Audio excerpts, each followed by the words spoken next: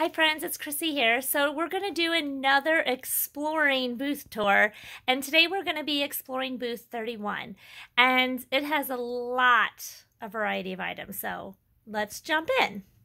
So right here at the beginning, he has a rack of glassware. We have this old J.R. Ewing private stock beer can.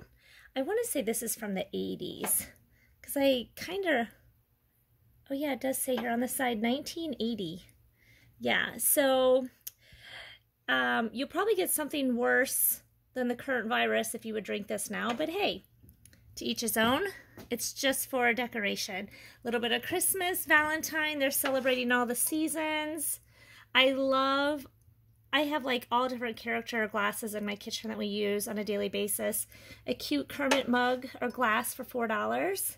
That was from McDonald's. This one, I think, was Burger King, the robot one. Oh yeah, Burger King robot. We have some Busch beer glasses, $4 each. Flintstone glasses, $3. This is a very pretty non-marked piece of pottery. $1. Seriously, only $1. That's beautiful. This is a cool vintage glass. You can see the gold leafings coming off of it a little bit, $2. Some Coke glasses, a 7-Up glass. This is kind of cool, this ribbed one, that's $5. They have some galvanized zinc mason jar lids with the inserts. I've had people sell these anywhere from 75 cents to $4 a piece, and they usually go. Norman Rockwell plate is $6. Just, you can see these miniature 1-pint milk bottles, $7. There's a little bit of everything. Wooden boxes. Now this wooden crate, it's pretty good size, 18 by 27 inches, $40. I don't think there's any markings on it, but people use those for shelving, storage, all sorts of things. So let's see. You can see there's more. This is a pretty signed piece of pottery. Crystal glass etched vase, $10. Vintage cheese board. Enamelware. The barometer. Looks new in the box, never even used. $16. A wooden easel. You can see just quite a variety. This looks like an old cast iron muffin pan, $20. This is a Wagner. That's $40. And these are $12, I guess, for unmarked ones.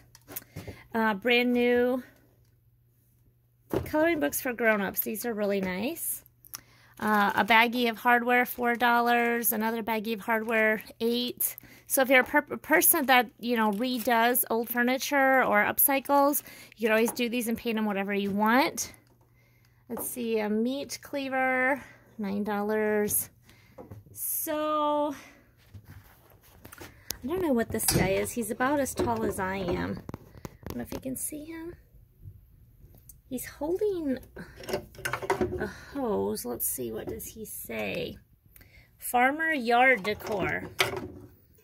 I feel like he has a purpose, but I don't know what it is yet. A vintage green ore, $20. National washboard is $30. And you can see just quite a variety. Here is a telescoping tripod. Looks new in the box, $11. Rawlings bat, $16. Wow, an old waffle maker. A gas can is $17. You can see just a little bit. These beer goblets, they go through phases. They're $4. There's a PBR one, Pabst Blue Ribbon, can't talk. These are fun. Couples glasses if you have to go to a shower, a bridal shower or something, or wedding. Those are fun to put in. Oh, and they have some more up here. But, oh, these are vintage thermo, made in the USA, $7.50, but they have the Clydesdales, and we're close to St. Louis, so they're very iconic and popular around here. Oh, look at the old Frosty snow cone maker, $10. Popcorn, angel food cake. I wish a while back we had a square angel food cake, and I don't see many of those, so I thought that was pretty cool. They got, you can see new gloves, replacement light bulbs, phone cords. Like, oh my gosh, I remember, does anyone else remember having landline phones and stretching these out from room to room to try to get your privacy? Yeah, those were the good old days on the telephones. So you can see just quite a variety. Saw blades. This is a really nice brass door handle, and that is $9. So these pulleys, you can see this one's about that size, and it's $35. This one's cast and steel, it's $37. So that one's $24.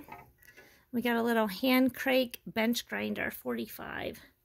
So little vintage stool, $20.